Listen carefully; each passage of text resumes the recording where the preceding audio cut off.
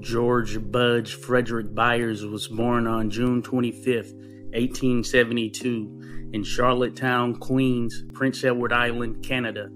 Byers came up in the Bog, a Canadian slum that was crime-ridden, disease-infested, plagued by rampant drug use, alcoholism, and constant, often deadly violence. Some of the hardest fighters in history came from the hardest circumstances.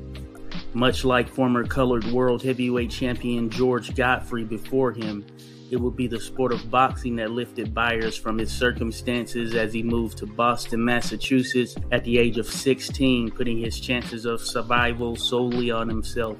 At 5'8.5" and weighing around 150 pounds for his career, Byers would not only be a stalwart of the middleweight division, but would even rise to the heavyweight ranks as there was no challenge deemed too risky for Byers. His work on the docks allowed him to develop a physique marveled at by all who came across him. This mentality allowed him to reign as the colored world heavyweight champion and colored world middleweight champion. Much like fighters of his ilk, getting to that point wasn't easy. Byers was a skilled tactician in the ring and could go the distance even under heavy fire due to his peak physical condition and endurance. Byers also competed as a wrestler before boxing, which helped groom him to fight in the trenches in the ring. Byers was also noted for his handsome looks and dapper dress, as he was always pristinely groomed and wore the finest fabrics available, a true hallmark for a fighter of color during those days. Additionally, while in Boston, Byers was trained for 2 years by former colored world heavyweight champion Old Chocolate George Godfrey, a fighter who made a name in the sport at heavyweight and was a threat to the first world heavyweight champion, the Boston Strongboy John L. Sullivan. Godfrey would help to mold Byers into a defensive fighter with excellent balance and stamina. The nickname Budge came about due to his opponent's inability to move or knock him off balance in the ring. In order to secure high-profile, bigger-pay fights with white opponents, Byers, like many black fighters from the time, had to agree to handcuff his skills to allow the fight to go to the middle rounds before unleashing his arsenal. There are also issues of black fighters having their legs attacked near the ropes by some racist fight attendees keen on hurting black fighters. Therefore, Byers, like many of his counterparts, had to master the art of fighting in the middle of the ring and using lateral movement. Boston thrived on the heels of John L. Sullivan, who was instrumental in pushing the sport of boxing mainstream through glove competition. Boston and the New England area in general was one of the premier fight locations during the late 1800s and early 1900s. Thus, George Byers made his professional debut on August 23, 1895, in the fighting town of Boston. Byers would go 3-0-1 in his first 4 fights, each in Boston. This turned into a New York run where Byers defeated Lon Beckwith on the undercard of the George Dixon vs. Frank Erne World Featherweight title match on March 24, 1897. The Byers name would start to gain buzz as he moved into back-to-back fights with a fighter named Dan Murphy at the Nutmeg Athletic Club in Hartford, Connecticut. The first contest took place on April 5, 1897. Byers proved to be the stronger and more scientific of the two and dropped Murphy in the 5th round of the 10-round contest. Murphy would recover and hold up for the remainder of the fight, having his best round in the 10th and final round. Referee Jerry Reagan was the sole judge in the contest and declared the fight a draw in the end. The two would be back in the ring on May 25th in the same location. They would this time fight to a 15-round draw. On September 23rd, Byers would step in with the long and lean Charles Goff at the Gladiator Athletic Club in Hartford, fighting to a 12-round draw with his 5'10" challenger. Byers and Dan Murphy would meet for the third and final time on November 11th in Waterbury, Connecticut. In front of 2,000-plus fans, it was reported to be the hottest contest the city had ever seen. Byers and Murphy delivered an action finale. Byers floored Murphy in the 9th round, though he was able to recover. Murphy rallied and floored Byers in the 10th round. Byers again returned the favor by dropping Murphy for a second time in the 11th round. Murphy got up, though he was on groggy legs. Murphy was able to recover and continue to battle back with Byers, both mixing it up throughout the remainder of the 20-round contest. In the end, the fight was declared a draw, though those in attendance felt that George Byers was a true winner of the contest. In what was then his biggest matchup to date, on December 9th, 1897, Byers would take on 6'1" Harry Peppers in a fight billed as the Colored Middleweight Championship of the Pacific Coast. This would be Byers' coming out party, as in the 19th of a 20-round contest, Byers knocked out Peppers to become the new colored middleweight champion of the Pacific Coast. Some reported this as also being the colored world middleweight champion title outright. Byers would face his stiffest test on September 14, 1898, in a fight billed as the colored world heavyweight title fight against multi-time colored world heavyweight champion, the crafty Texan Frank Childs. Childs had become the colored world heavyweight champion after defeating Bob Armstrong a year earlier. The fight took place in New York.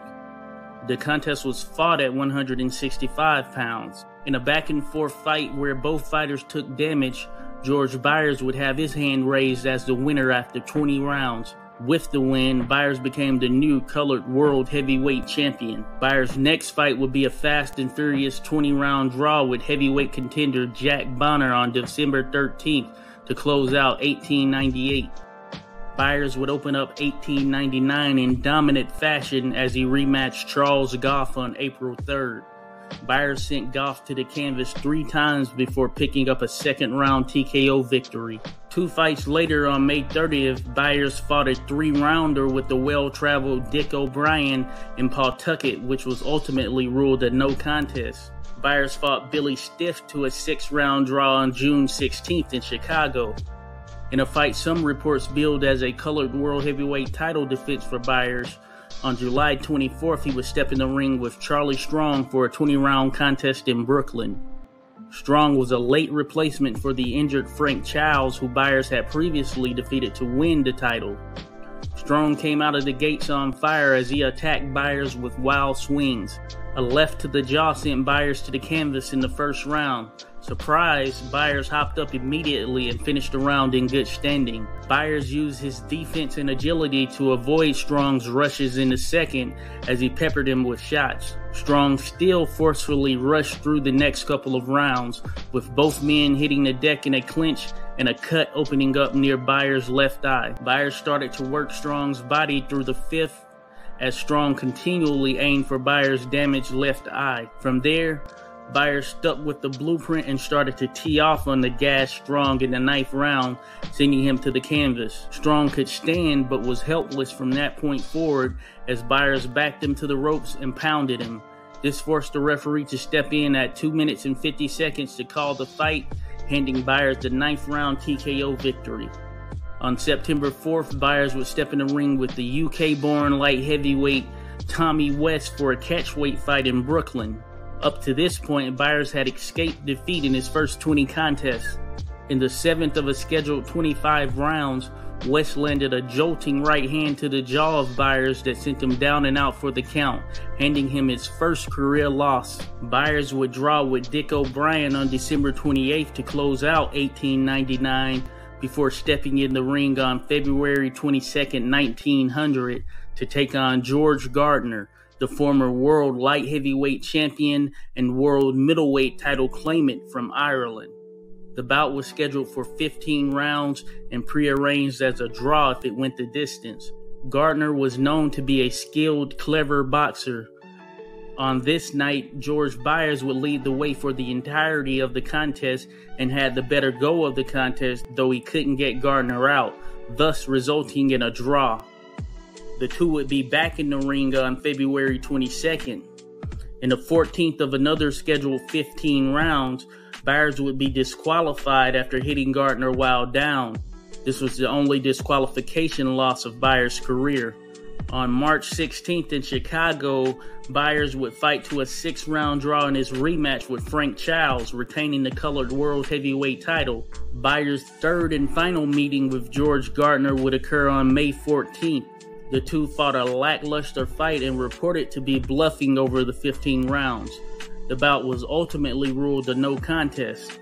This led to a May 30th draw with Dick O'Brien over 15 rounds.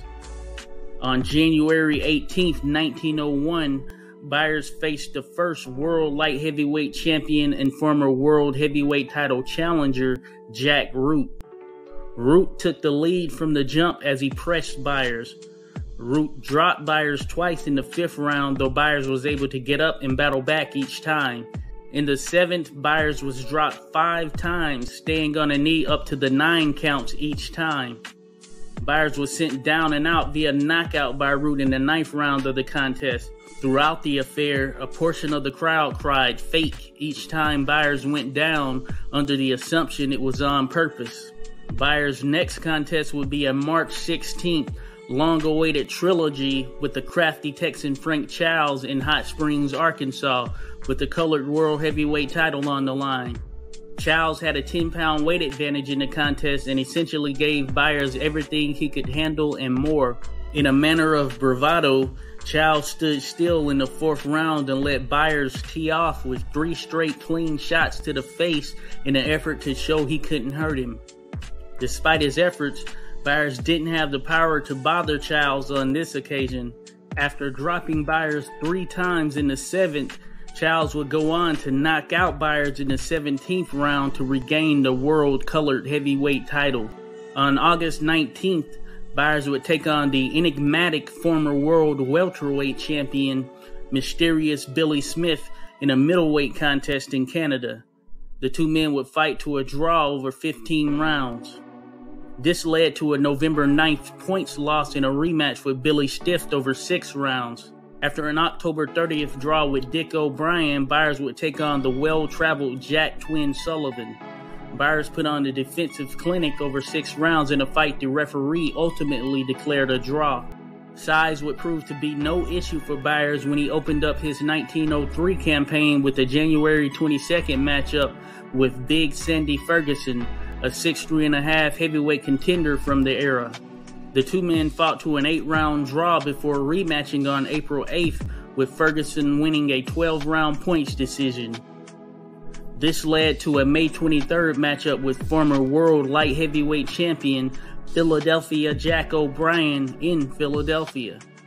Byers dropped O'Brien to the canvas in round 1 but failed to capitalize, and after 6 rounds the decision was given to O'Brien. In the final 2 notable fights of his career, Byers would knock out former American, British, and Australian middleweight title challenger Dick Moore in 3 rounds on July 31st, 1903. This led to a March 14th, 1904 8-round TKO victory over Portland's hard-punching, thin-chinned Black Fitzsimmons. Byers would fight 2 additional times in 1904, gaining wins before calling it a career for good. It's reported that Byers' most outstanding accomplishment was a May 1899 private affair in George Godfrey's Massachusetts gym, where he thoroughly outclassed former world welterweight champion and one of the greatest pound-for-pound fighters of all time, Barbados Joe Walcott. Byers is reported to have left Walcott a bloodied, bruised, and beaten fighter, which few in history could achieve. Byers also spent time as a trainer in his retirement.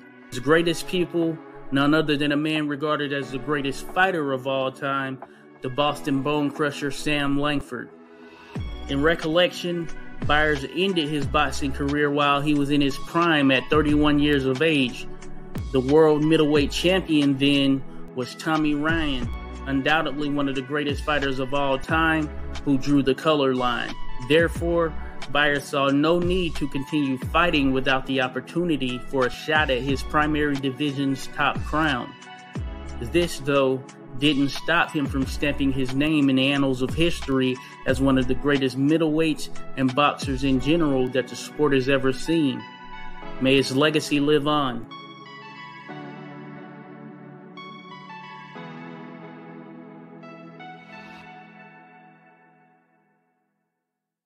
Hey, if you enjoyed this video, please like and subscribe.